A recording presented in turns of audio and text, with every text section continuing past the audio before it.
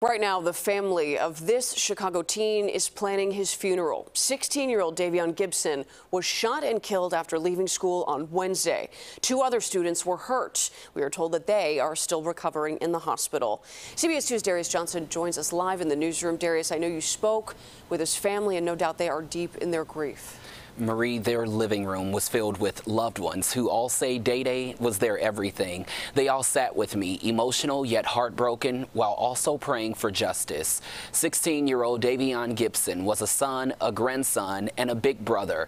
He was also a sophomore at CN High School in Edgewater.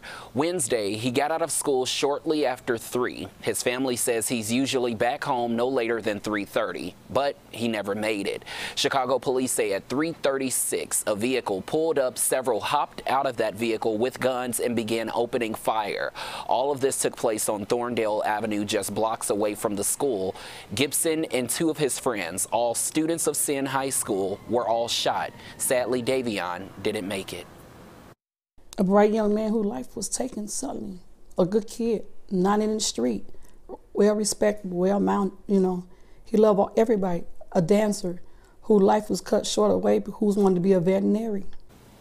Tonight at 10, you'll hear more from this grandmother. His mother, who sat beside her, is too devastated to speak about her son. Now, to put a lot of this violence into perspective for this family and others, in the last 14 days, 6 Chicago public school students have been shot, 4 of them killed.